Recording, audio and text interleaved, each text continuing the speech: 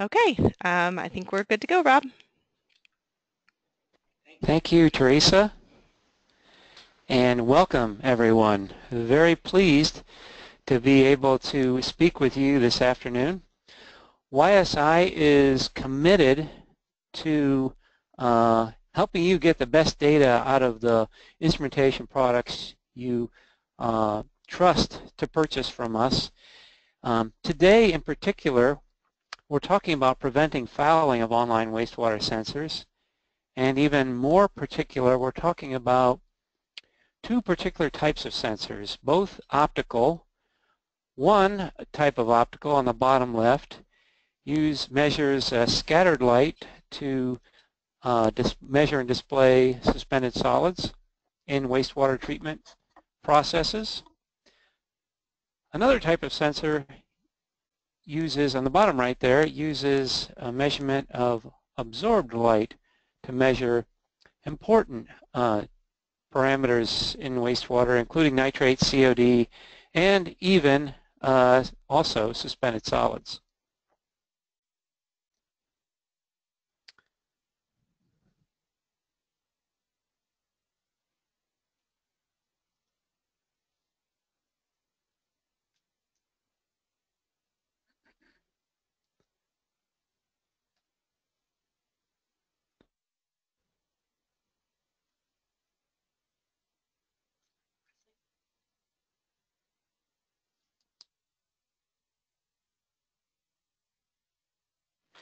Okay, just give us a moment here. For some reason, our slides aren't progressing, so it'll just be a moment, and we'll get the slides working again.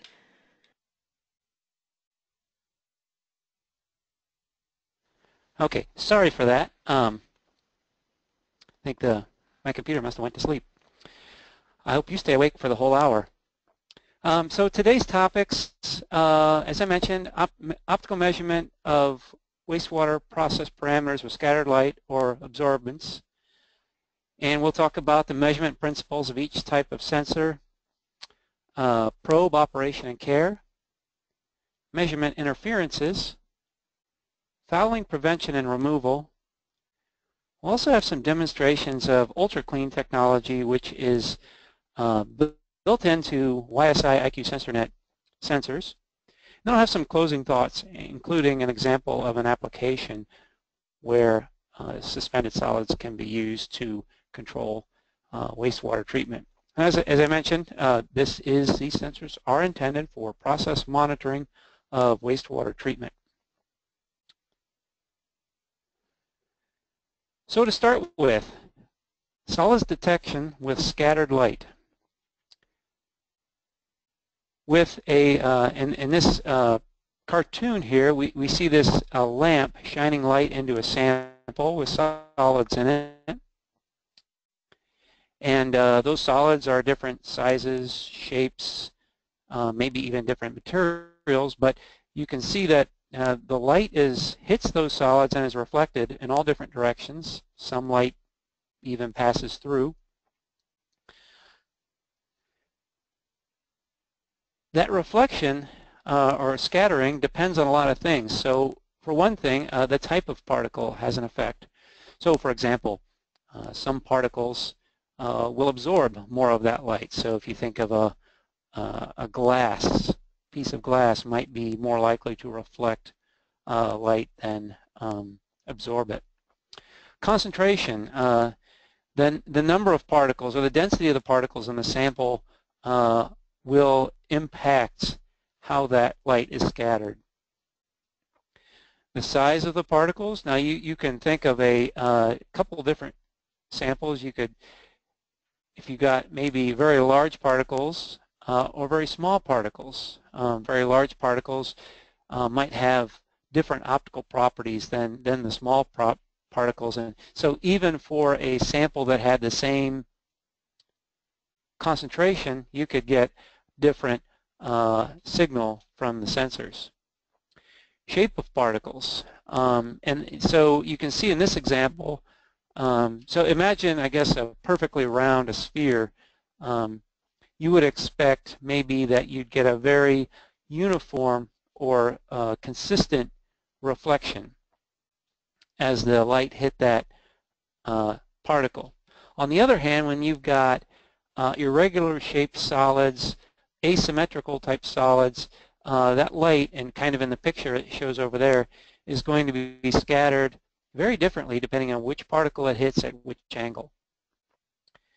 And lastly, the wavelength of the light is important.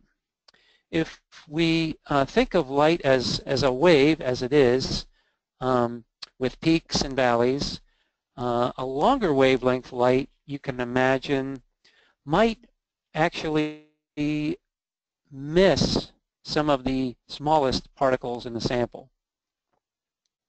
On the other hand, shorter wavelengths of light, when we think maybe in the visible range, would be more likely to be affected by the color in the sample. One thing I want to emphasize, though, is this type of sensor is not a direct measurement of the number or concentration of particles. And that is a very important concept, because you can have two different samples with different properties.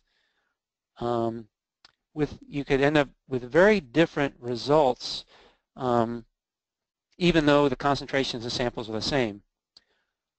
In the same way, if you have two different instruments where the optics are designed differently, you wouldn't be surprised that the measurement you get from one with a certain type of optics is different than you get from the other with a different type of optics. So that's very important to remember. When it comes to absorbed light, we can detect things like solids, but also nitrate and COD, for example, if we measure in the ultraviolet range. But the design of an absorbed light sensor is a little different in that you still have a lamp, but you're shining light into the sample. And that light has an intensity, call it I sub 0 or I naught. And so the light that passes through that sample has a slightly lower intensity, call it I. And that's what reaches the detector. So in the simplest calculation, percent transmission is that intensity of the light as it hits the detector divided by the intensity of the light emitted by the lamp times 100. So if you are used to monitoring UVT in effluent samples, for example, that is a direct use of that formula with light at usually 254 nanometers. But you could apply that to any and all different wavelengths. On the other hand, A for absorption is a similar but different measurement. We still use the light hitting the detector and the light emitted by the lamp. We take the log of that, and that gives us an absorbance. And what that does is it gives us a much wider range of linearity in order to develop a sensor to measure the important parameters. So absorbance is very useful that way. But it's really I want you to understand it's very similar to the percent transmittance. So the next section we have here is on probe operation and care. It's always important when you order a sensor, and normally we're talking about a monitoring system that's going to cost thousands of dollars to understand how it works. And so modern process instruments use digital technology. And the importance of that is that the signal is measured by the sensor, but then that signal is also processed by the sensor. And so with digital technology, as we've come to get used to, you have a lot of different options for optimizing that displayed measurement. So for example, measurement mode, there's things to consider there. So parameter, turbidity and total suspended solids are two different parameters that use the measurement of scattered light. There are sensors out there that will do both readings. So obviously you need to know what's more important to you, the turbidity value in NTU or FNU, or if you really need a suspended solids concentration in milligram per liter. Units, similarly, a very similar discussion there is um, even if you do want, let's say, suspended solids, you have a choice maybe of milligram per liter or percent solids, and they each have their own application. Type of factory calibration. Because it is digital technology and because the signal processing is in the sensor, there can be factory calibrations programmed into the sensor. So in the case of IQ SensorNet, in this example, the V-solid sensor has two factory calibrations. A matrix type 1, which is for mixed liquor suspended solids, and a matrix type 2, which is more applicable to primary sludge, for example. Also, signal averaging. Now, you can imagine the speed of light being what it is. A sensor can take a measurement within a second or less. Just takes the amount of time for the light to travel into the sample and be reflected back. But that is really much faster than you need a measurement to be. And so instantaneous changes in that signal can cause a noisy signal. So signal averaging is important. Basically, what you're telling a sensor is how many measurements should I average in to calculate the measurement which is actually displayed. And we'll give a very useful demonstration of that shortly. Automatic cleaning or cleaning.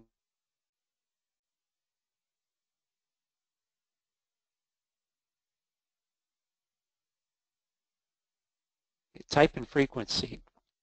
If you are using air cleaning, for example, that air cleaning cannot be on continuously because it's going to interfere with your measurement. So you're going to program it to activate every 10 minutes, maybe every hour, maybe every 2 hours.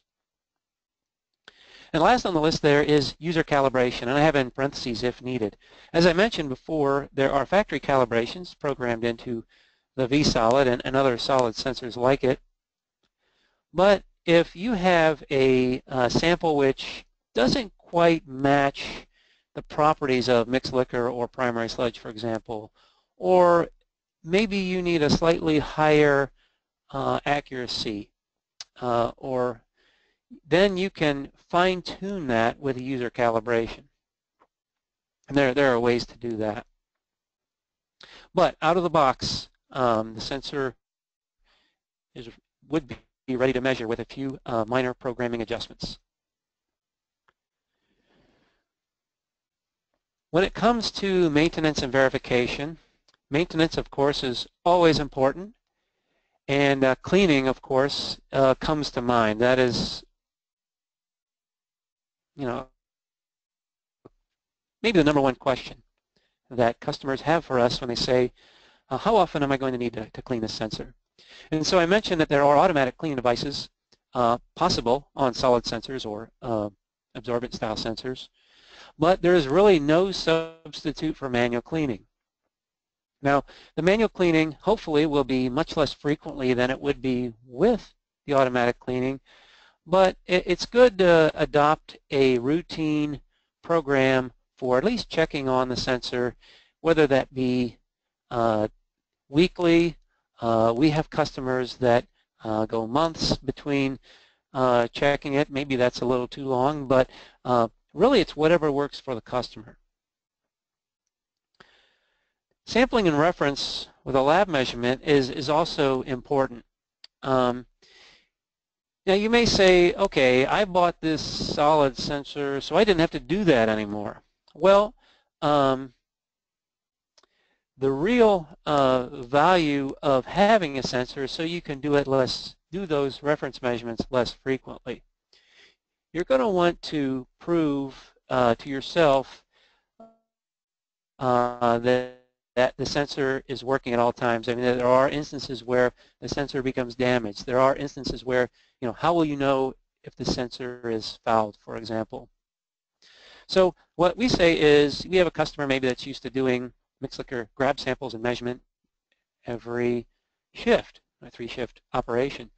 maybe you can cut that down to daily or every other day. If you're used to doing measurements every day, maybe every week, or if it's weekly measurements, even longer than that. So the picture there shows the proper procedure for collecting the grab sample. You know, you've got your sample dipper, and you want to dip this sample dipper into the sample very nearby where the sensor is, obviously. You want to get as close an approximation of what the sensor is as you can.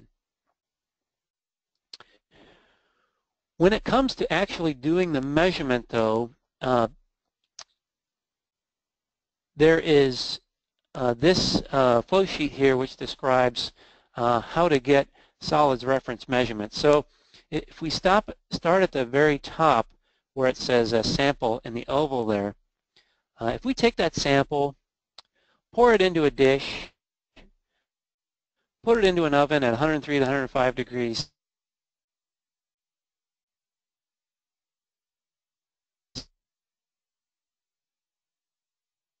C, evaporate off the wall, it states the total solids in the measurement. That includes both suspended solids and dissolved solids.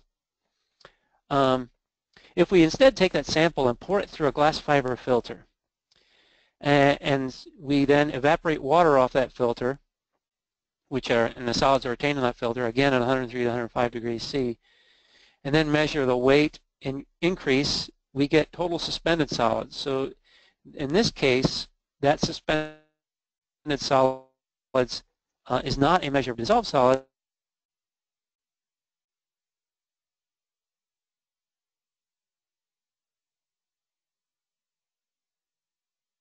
because that is in the permeate. Differences in solids measurements, total suspended solids versus total solids, and they each have particular applications. The lower part of that has to do with volatile solids.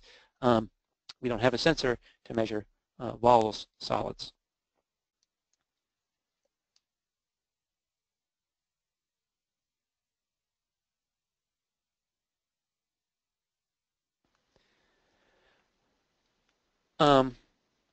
So the volatile suspended solids, as I mentioned, is a different measurement. We're talking today about total solids and total suspended solids.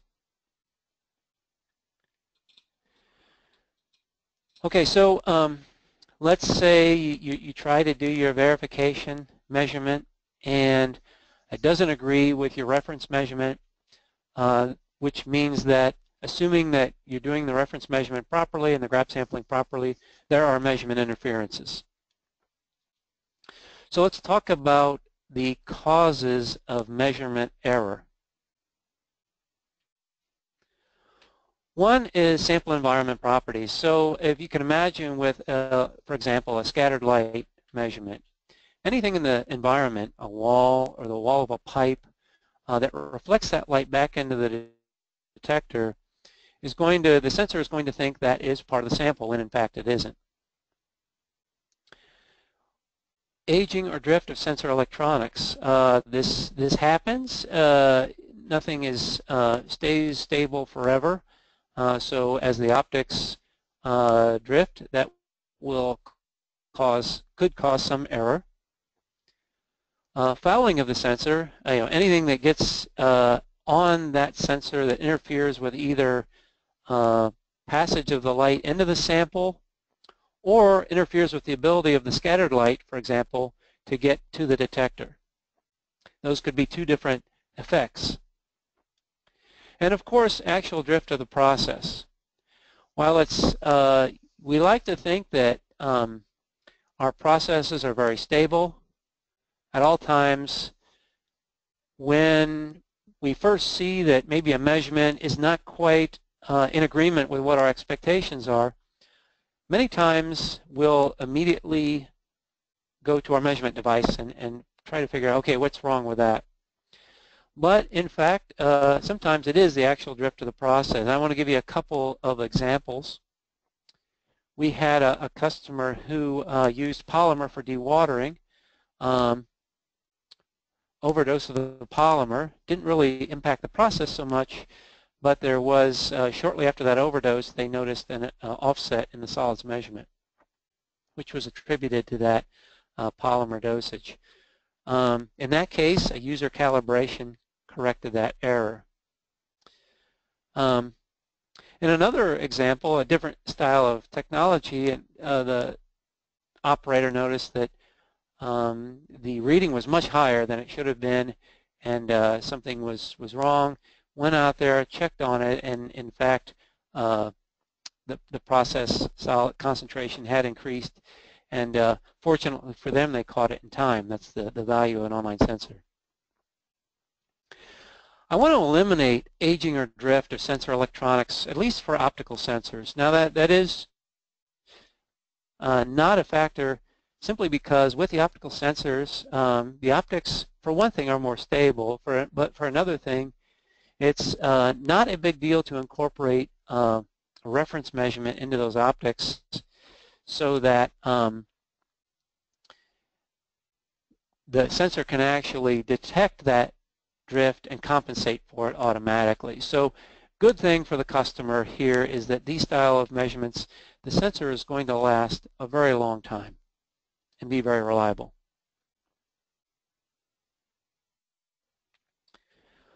Well, it's spring training out there, and the boys of summer are in Arizona and Florida and getting ready for the upcoming season.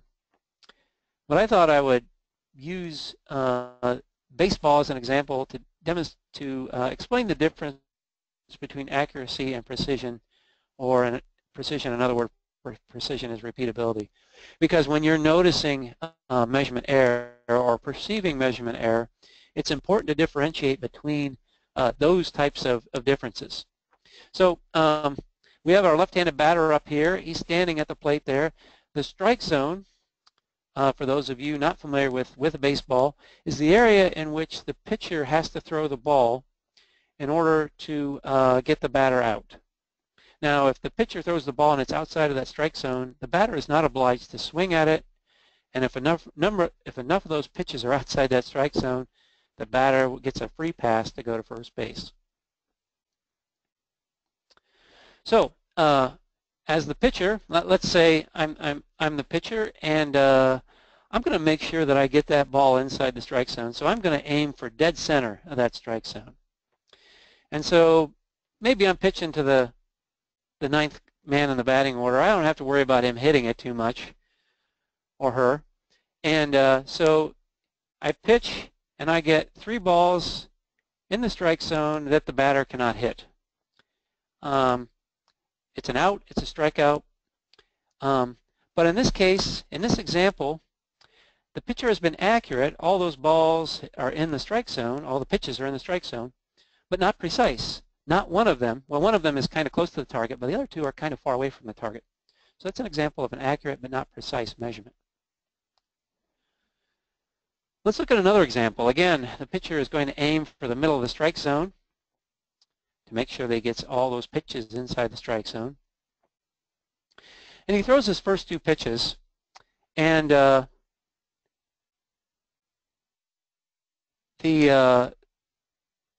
pitches are if we look at the first 2 pitches, we see that, sorry, my animation's advanced a little too fast. The first 2 pitches are very close together, but they're not very accurate because they're outside the strike zone. So as the pitcher, you can adjust their target down and to the left. And now the next 3 pitches, still very precise and in the strike zone. Batter can't hit it, and you get a strikeout. So that's an example of a precise but not accurate measurement. So the point here is that you can always adjust the target. So precision is very important. So let's look at some sample properties which may be cause for interferences. So air bubbles. You're in a activated sludge plant. You've got your sensor in the mixed liquor. It's maybe above a diffuser where bubbles are interfering with the measurement. Those bubbles won't necessarily interfere with the accuracy. Your accuracy could be very, very well because those bubbles are not going to be a continuous interference. They're only going to be when they actually hit the sensor face.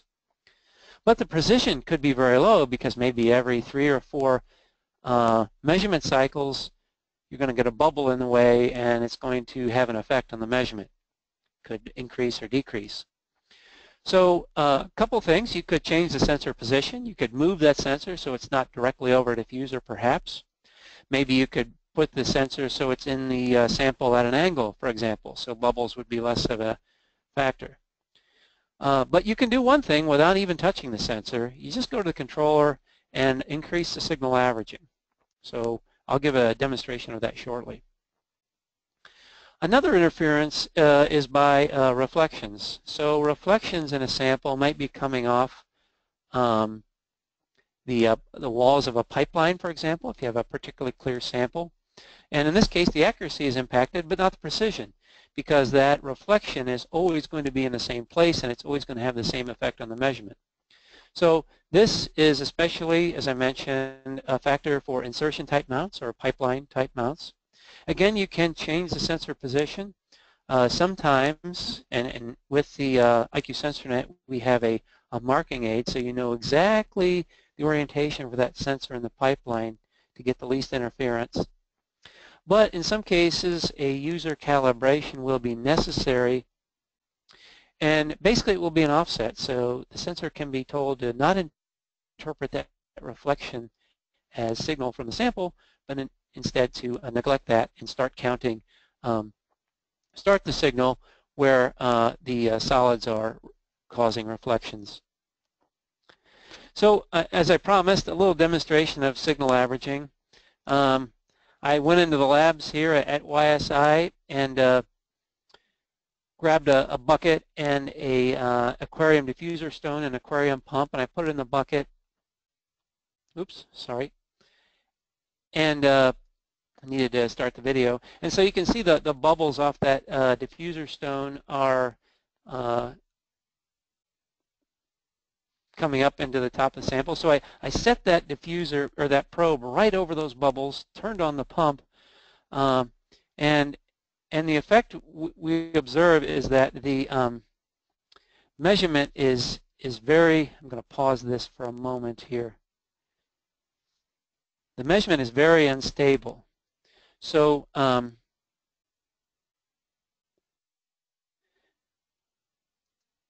as that measurement's bouncing around as the bubbles are hitting it, so I can go in here to the programming and go into signal averaging, which is deliberately set at 1 second. I wanted to get my biggest effect. I'm going to change it to 300 seconds, which is another way of saying 5 minutes.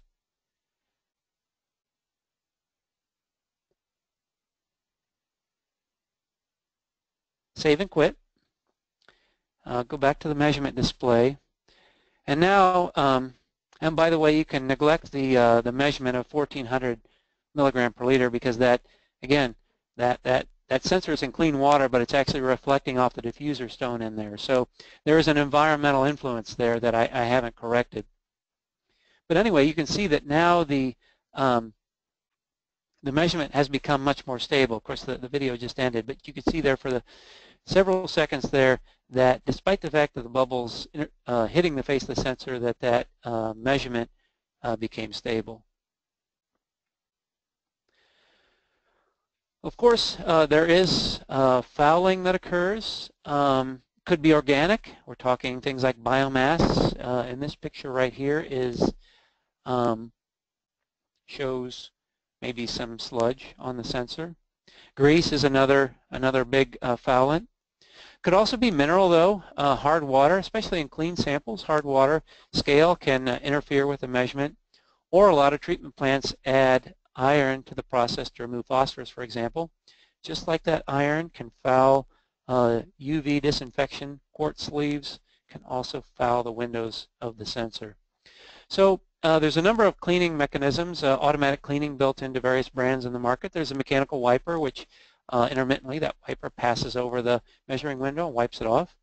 You can use air blast or water blast to kind of dislodge that debris. YSI IQ SensorNet has the only sensor with built-in ultrasonic cleaning. And ultrasonic cleaning basically shakes that measuring window at a very fast rate, prevents the onset of fouling, especially biological fouling, so that you can go longer in between manual cleaning cycles. And of course you can combine these maybe for our product, the V-Solid sensor, we can also add air to the ultrasonic cleaning for especially aggressive samples. Manual cleaning, as I earlier mentioned, though, is always going to be important. There's really no substitute for it. In the simplest instance, you just warm water, a detergent, wipe that sensor off, restore it to a clean condition.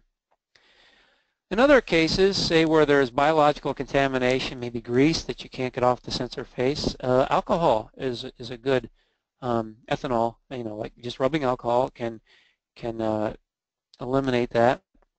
If you've got scale or iron, though, you're going to need acid. So, for example, 5% HCl we recommend, but I think other dilute acids will work just fine.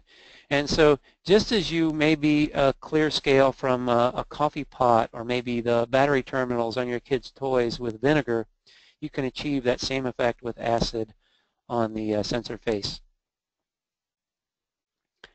So I have a couple demonstrations of ultra clean technology here, but before I do, I want to describe the design of the V-Solid 700 IQ solids probe. So this is a stainless steel probe with sapphire. The little circular cutouts there are sapphire measuring windows. So it's a very smooth, durable surface. That helps to prevent things from sticking to the surface. But in addition to that, we've got the continuous ultrasonic cleaning system. And some of the benefits of that over a wiper, for example, is the no risk of smearing, and also no moving parts to replace. So if you've got a wiper, for example, you've got wipers that need to be replaced regularly. You've got a seal which needs to be replaced and probably needs to be done at the factory or sent back to the factory.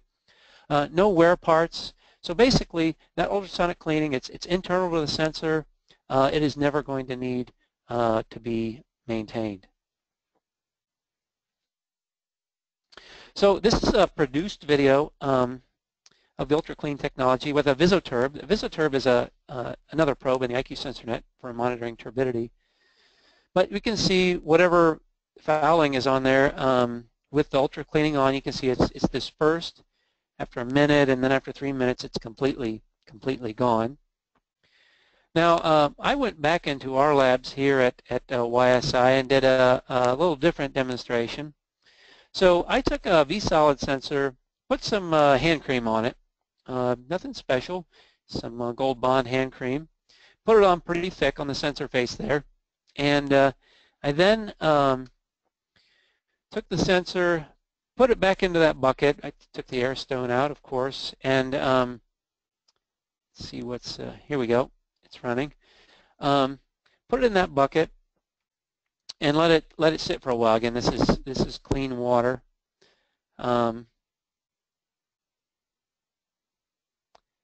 Again, we got the 2020 XT controller connected to it. I'll come in here. This time I guess I used a glass beaker so it'd be easier to see what was going on. Again, the beaker is not a good reference environment because there's going to be a lot of light and reflection off the surface. But I turned on the ultrasonic cleaning, left and come back, and see what happened. This has been about 15 minutes here, honestly. Actually, you can see that the hand cream is now in clumps, and you can see the last part of it is actually sliding off this very smooth face of that sensor.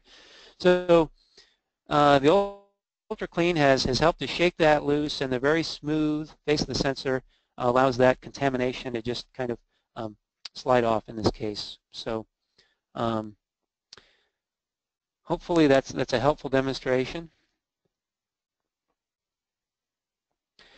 That wasn't enough. One thing to be in the lab, but it's another thing to actually be in the field. So went out to one of our customers, which was a pure oxygen activated sludge facility.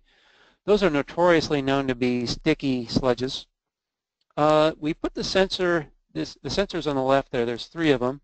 We lowered them below the grating into a return activated sludge channel. We got 2 V-solids with ultra clean and 1 FDO with no automatic cleaning, but kind of interested to see how that did as well, but also to balance the triple sensor holder. And we put it in there, we turned the ultra clean on, and we got sensor number 1 and sensor number 2 there. One of them is in green and one of them is in red. Now they both resisted fouling. I want to say that the spikes in the measurement here, especially the red sensor, were the effect of rags and other kind of bulk items that got in the sample. But you can see once those items are cleared, actually both of them got fouled right here, the red and the green always restore to that good stable condition. We did another one where we went back and we turned off the ultra clean on one of the sensors and left on the other. And so after we came back, after 10 days, we came back and the sensor on the top had ultra clean off. And you can definitely see there's a whole lot more debris around the face of that sensor.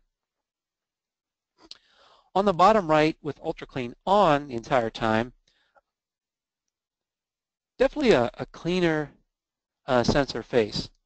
Now, how did that translate into measurements? Well, again, with the ultra clean off on sensor number 1, that's the green line, we can see actually that the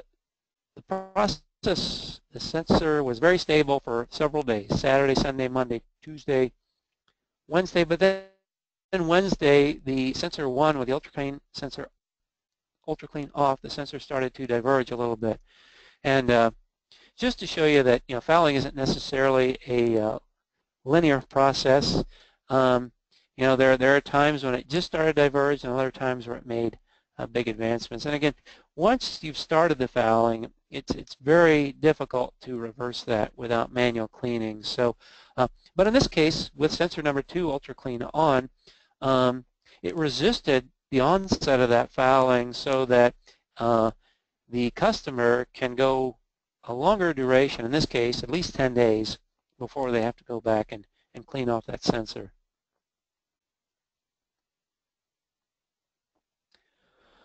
All right, well, thank you so much for your patience, but I have a few closing thoughts here before we move on to your questions. So in summary, this webinar was about keeping sensors clean, especially optical sensors.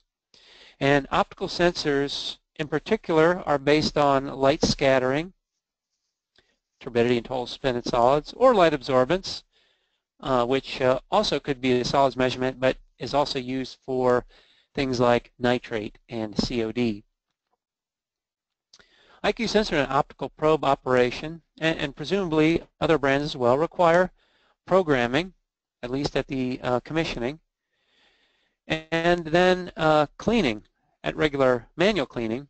Automatic cleaning, of course, is going to be important to all sensors, but manual cleaning is going to be an important part of your ownership as well. Sample environment and fouling are causes of measurement error, and it's important to identify those. Obviously, the rectifying an error due to sample environment is going to be much different from one for fouling. So the fouling is going to be something that is environment will be constant. The fouling is going to be variable. And last, the IQ sensor ultra clean technology. The point of that is to extend those maintenance intervals so that you can get the best data with the least amount of effort. I have here an example application then for how you might use solid sensors for process control. This is a diagram of an activated sludge facility. You've got an aeration tank with a known volume and a mixed liquor suspended solids concentration that can be measured with an immersion style V-solid TSS probe. You've got a final clarifier where the solids are separated, and then return activated sludge is recycled back to the aeration tank, and some of it is wasted with the waste activated sludge. But that RAS sludge can be monitored with an insertion style V-solid probe. And so the list price for the system shown here is a little over $15,000 for the two probes, a controller, output module so that you can get your signals, 4 to 20 milliamp, for example, into your SCADA system, power supply module, cables, and mounting equipment. Pretty reasonable price, I think. And really, it doesn't even it doesn't even scale. I mean, so if you've got a 100,000 gallon per day plant, yeah, your investment is $15,000. That's a big chunk. But if you got a 1,000,000 gallon per day treatment plant, you very well could get by with exactly the same setup for $15,000. Larger plants obviously may have multiple treatment trains that they want to measure. But on the other hand, a lot of times the wasted sludge is from a common source anyway, and so oftentimes monitoring sludge solids in one train is adequate. Another thing I want to point out there in this example, and it's true in a lot of treatment plants, is that the RAS concentration in this example, X sub R is the RAS sludge concentration, and the waste activated sludge concentration are the same because you're wasting off the same line. So it's not necessary to monitor the waste line, you just need to monitor the RAS line. A tale of two water resource recovery facilities who have implemented or have not implemented sludge wasting control. I would argue that the benefit of sludge wasting control is better sedimentation performance. So the yellow line with the magenta markers is a plant that had installed a sludge wasting control, automatic sludge wasting control with TSS sensors. And you can see they have a lower and more consistent SVI over time. Plant B, in the same utility, similar style wastewater, did not have this system, and that's the blue line with the yellow markers, and you can see that their SVI was much more variable and much higher, so much worse sedimentation performance. The red circle there at the end, which we can see is where the operators at Plant B caught wind of what was going on at Plant A and programmed their wastewater treatment. They started operating their wastewater treatment plant to mimic Plant A. And of course, their SVIs also came down, proving that they didn't even need a sensor or any investment to get the benefit. I also want to, although we talked about, for the most part, suspended solids and scattered light measurement, UltraClean is also available on IQ SensorNet UV and UV-Vis probes. So these are, for example, the CarboVis, the NitroVis, the NiCoVis, UVT254, and the NOx.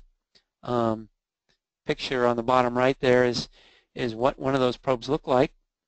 And we have a little short video here showing again how the UltraClean technology is able to clear contamination of the measuring windows. The measuring windows are in the middle there, and this is an absorbent style sensor, so you're measuring how much light travels, how much the light intensity travels through that gap and reaches the detector.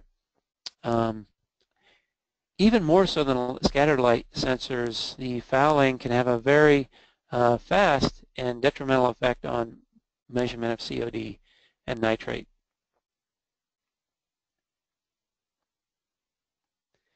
And there's the video ends. You can see that the fouling has been cleared.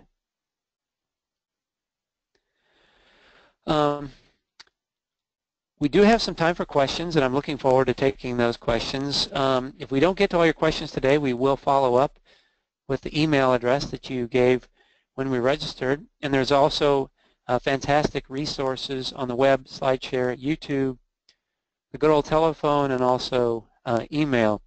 Before we proceed to the questions, though, I want to quickly tell you that now available from YSI as part of the IQ SensorNet is the 282-284 controller. This is going to be a replacement for the 182, which our existing customers know about. It's got kind of the similar design of the 182, but it's got all the functionality of the 2020 XT controller. Also, not part of the IQ SensorNet, but also part of YSI's environment or water quality systems sampling systems offering is the ProSample P, which is a portable sampler. Okay, I'm going to turn it back over to Teresa here, and meanwhile put this slide back up for you for reference. Great. Thanks, Rob. I'm pretty excited about the 282, 284, and I think all of our customers will be too, so it's very exciting. Okay, our first question, and remember too, if you guys have any questions, feel free to type them in on that right panel. Beginning with question 1, can I use a handheld water quality instrument to verify TSS? Yeah, thank you for that question. And handhelds can be used under very specific conditions, keeping in mind that a handheld may have different optics, as I mentioned earlier. That handheld has to be calibrated handheld. So just taking your handheld out there and not calibrated and trying to verify a process instrument, maybe a different brand, maybe a different technology, is not recommended. But if you want to use the handheld to maybe say you've got a lot of basins you have to measure and you want to calibrate that handheld once on one basin, then use it for the rest of the day or the week or whatever on your other basins, that is acceptable. But keeping in mind that that the optics have a large effect on the measurement. Great. The second question, is there any way to know if the Ultra Clean is working correctly? That's a good question too, actually. Yeah, with a wiper or air, you can see what's happening, right? With Ultra Clean, you don't know if you're getting the best performance or not. One thing you are able to do, though, is very easily, you can actually feel that shaking if you touch the sensor face, so where the measuring windows are. So when you first order it, you plug it in, feel that face the sensor so you can feel that shaking in your fingertip. But anytime afterwards, that is a suitable way to do it as well. Of course, you can always repeat the demonstrations I did here today. It's a lot of trouble for you probably, but yeah, that's just a couple ideas that you can actually feel that shaking of the Ultra Clean on the sensor face.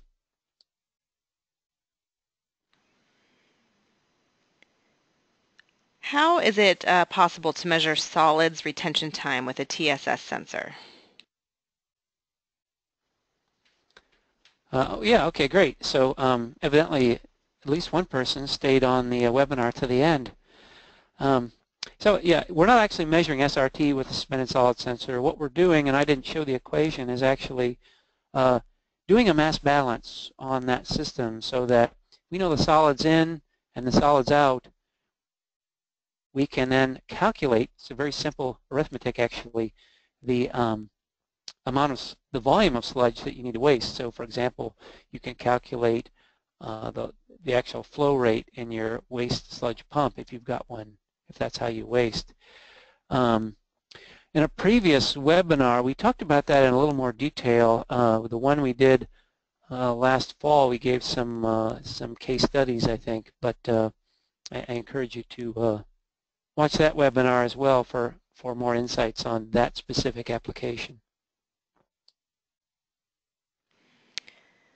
So we got another question about TSS, and it says, what is the difference in the measurement between TSS and turbidity?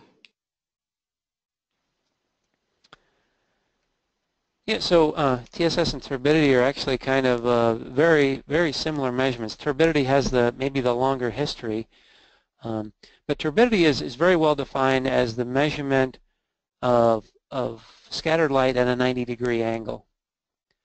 And so that's what defines turbidity, and then it's reported in units of NTU or FNU.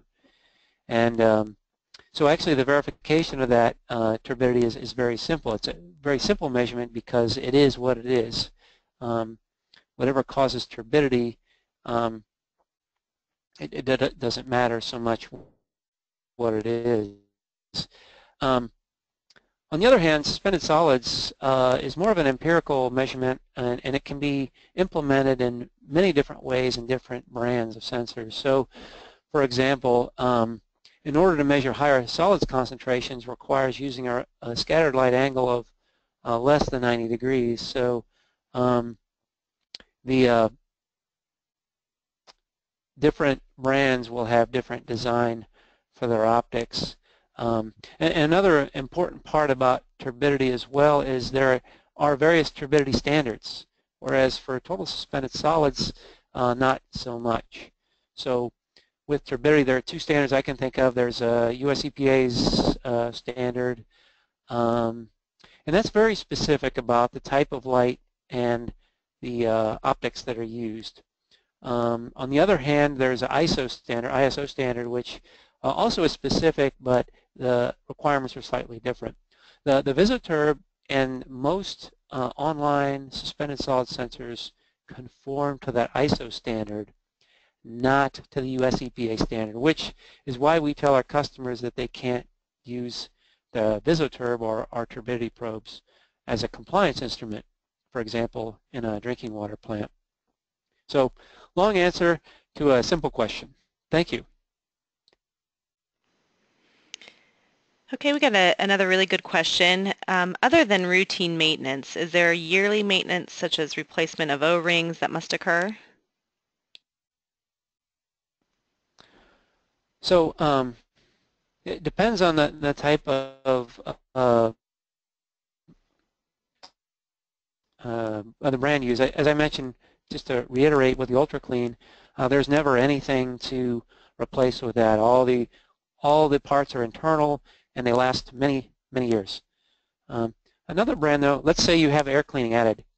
You know that air pump may wear out over time. Depends on how often you do the air cleaning. But if you've got a different brand, say with a wiper, for example, those wipers are going to wear out, and they'll need to be replaced. And it's not a huge that wiper replacement is, from what I understand, is not a big deal. But where you really get into maybe something that is not convenient is when the seals. So there's a shaft, that wiper is coupled to something inside the sensor, and when that seal needs to be replaced, it needs to be done every year or two, I think. That either has to be done by a factory person or the sensor needs to be set into the factory. Otherwise, you risk voiding the warranty, which is not something you want to do. And of course, in worst cases, if that seal isn't done properly, you're going to get water intrusion into the electronics and ruin the sensor. Thanks for the question. I think we've got time for maybe one more question. What is the V-solid solid sensor measuring range? Another excellent question. So the V-solid is really very strong, up to 25,000 or even 30,000 milligram per liter. So it's going to work very well in mixed liquor suspended solids. In primary sludge or thickened sludge, the factory calibration is going to be probably good up to that level or maybe even a little higher. But it's going to be very application specific as to whether that, and I'm talking in the instance of the V-solid, whether it can reach, say, 4% or even 6% solids. The higher in concentration you get, we strongly recommend that the customer try it out on site first to make sure that they're satisfied with the performance. Now, I don't want also either to give you the wrong idea that the V-solid is just not suitable for that application, but it is in fact a problem for all optical style sensors. as I mentioned, a lot of things impact that the optics, and whether it's the light actually penetrating into the sample or the reflective light actually getting back into the detector. So I would recommend with optical style sensors, when you get into some of those more concentrated thick and sludge applications, that the vendors should prove that they can do it.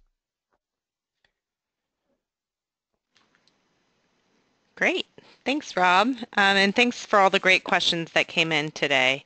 Um, we are going to conclude at this time. We really appreciate you attending today's webinar, and we hope that you found it useful.